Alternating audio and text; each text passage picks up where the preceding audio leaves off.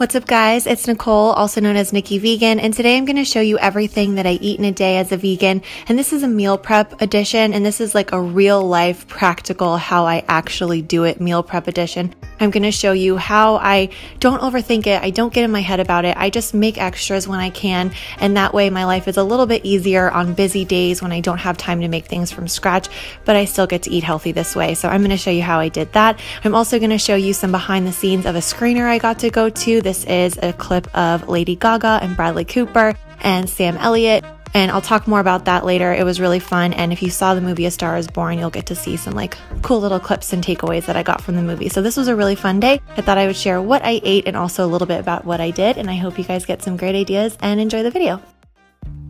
So for me, eating healthy really begins with a little bit of preparation. I don't have any strict, crazy meal prep rules or anything. I just try to think ahead and make things easier for myself when I can. So on this night, before I finished cleaning up the kitchen for the night, I just took out some frozen banana and frozen zucchini, and I popped it into a blender along with a couple of handfuls of spinach. And if you haven't put frozen zucchini in your smoothies, I really recommend it because you can't taste it, and it adds a really nice creaminess. And it's also a really great way to sneak in some extra veggies. So I put that together with some cinnamon, I popped the lid on, and I threw it into the freezer. And then in the morning, all I would have to do is add some water or almond milk and my smoothie would be ready to go. I also meal prepped some overnight oats because I wanted to have 2 breakfasts on this day. I had one on my way to the meeting, which was pretty early in the morning, and then I knew I was going to be hungry after that, so I packed this as well. And this is a chocolate cherry oatmeal.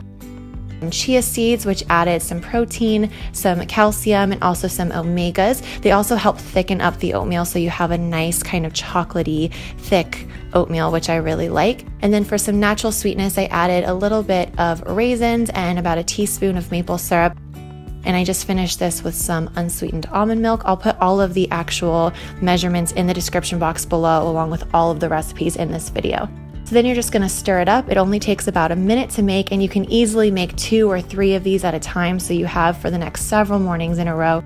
And then I like to finish this with a big dollop of unsweetened vegan yogurt and some frozen cherries. And the frozen cherries are great because they actually thaw out in the fridge overnight, and they create this really nice kind of sweet sauce that kind of mixes in with the chocolate, and chocolate and cherries is just so good. And this is a really nice treat to look forward to on a busy morning. Eating healthy does not have to be boring or bland. You can definitely have some fun with it, and I think this is a really great way to do that.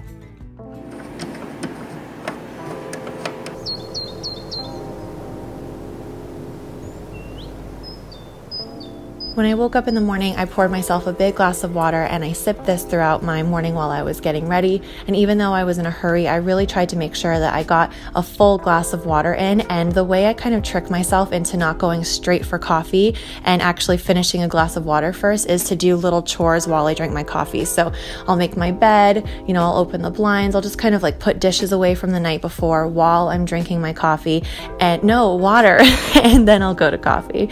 And it's just like a really great way to make sure that you're hydrated. And then in the morning, I didn't have time for breakfast, and I actually wasn't quite hungry just yet because I got ready pretty quickly. So I just went ahead and added some plant milk to my smoothie. This is unsweetened almond milk, blended it up, and then put it in a to-go cup. And this was the perfect thing on my drive to work. Then I went ahead and I just packed my overnight oats for after my meeting, and I headed off to my meeting.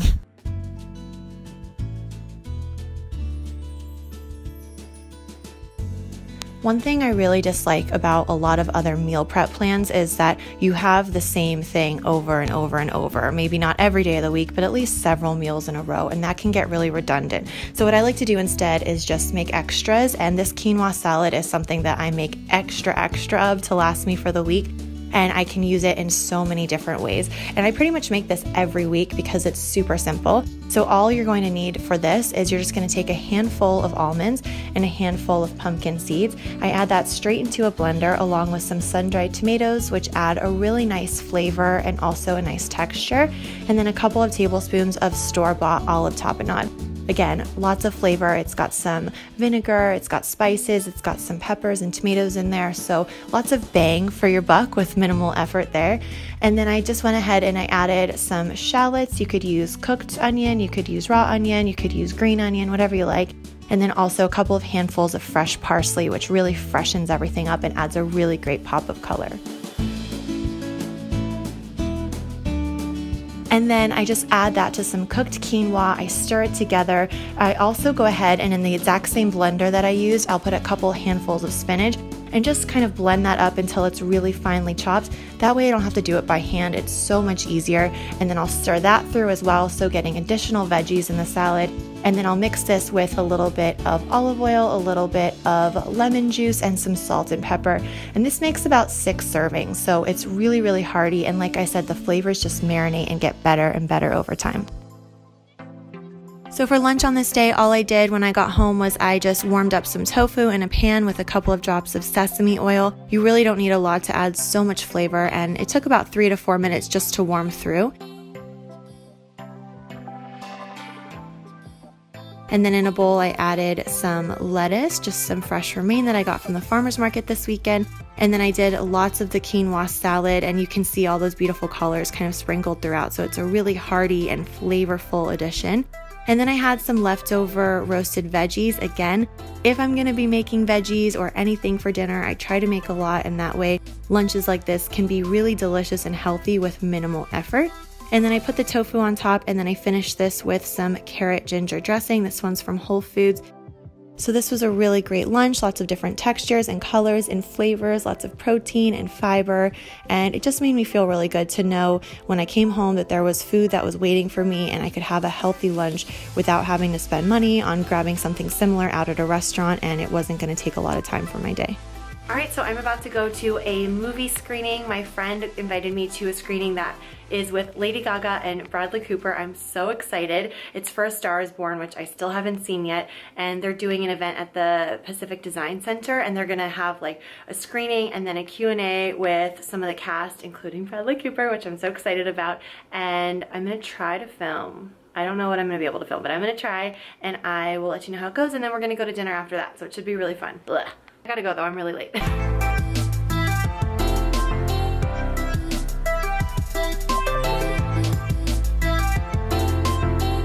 I had to dive very, very deep.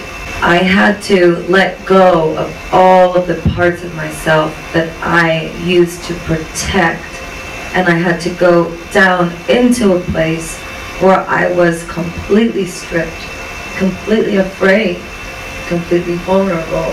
So for dinner we went for sushi, and we started with this asparagus that you guys could easily make at home just by sauteing some asparagus in a little bit of sesame oil and then using a store-bought teriyaki sauce like the one from Trader Joe's is really good. And I would finish this with a little bit of red pepper flakes. Really easy, and it makes a really great side dish or an appetizer. And then we had a couple different veggie rolls. We had a roasted veggie sushi roll which had this spicy dipping sauce. That's what that figure 8 is on the plate. We also got some cucumber rolls, and my favorite, which will always be the avocado roll. I know it's simple, but I just love, love, love avocado rolls.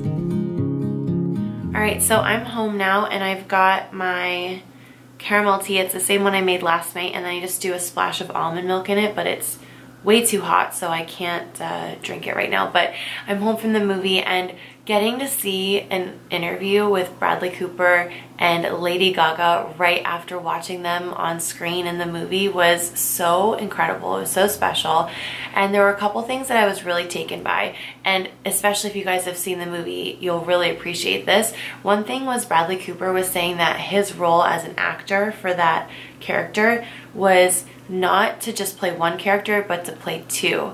And I thought that was a really interesting thing to say, even just from a psychological standpoint. He was basically saying that he had to play this character who was vulnerable and boyish and flawed, and he also had to play that boy's idea of what a rock star was as kind of his outer shell that he presented to the world and on stage, and he had to embody both of those people when approaching the role. So I thought that was really interesting, and I've always been really interested in the psychology behind acting, because you're really just studying human behavior, which is something I love to think about and learn about.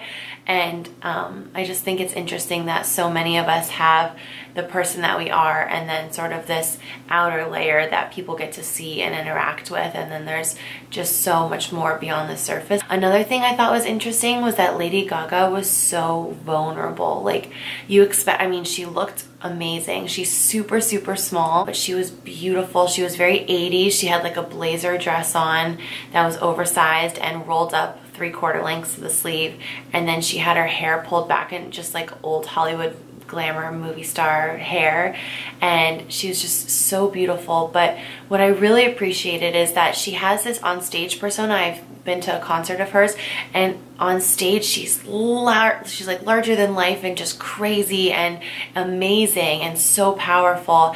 And then in this setting, in this room, I felt like I was sitting right next to a friend and just having a conversation about, you know, art and acting and psychology and life and love and all these things and music. And then she was also talking about why she thinks so many musicians and just, I guess, famous people in general have addictions, like her husband's character in the movie. And she said that because when you're on stage, there's so much energy, and you're absorbing the energy from sometimes thousands and thousands of people, and it's like the highest high you could feel. And then you get off stage and you've absorbed all this energy, and it's like, what do you do with it? And you don't know what to do with it. And I think that's something that people can experience in their own life too. Just we're constantly stimulated all day long and by the people that we're with and the things that we're doing, and then you're left with this energy, and sometimes we try to numb it, you know, by just scrolling through Instagram and not really being conscious of the way that we're feeling. Or, you know, some of us like drink, or we eat ourselves into numbness, or whatever it is that we do that kind of makes us not feel as much or helps us unload some of that energy.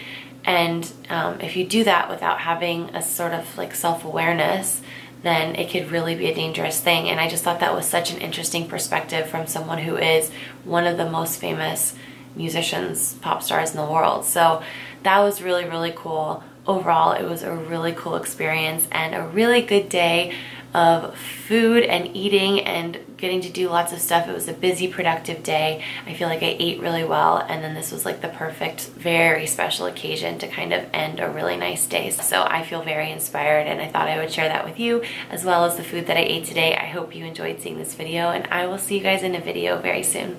Bye.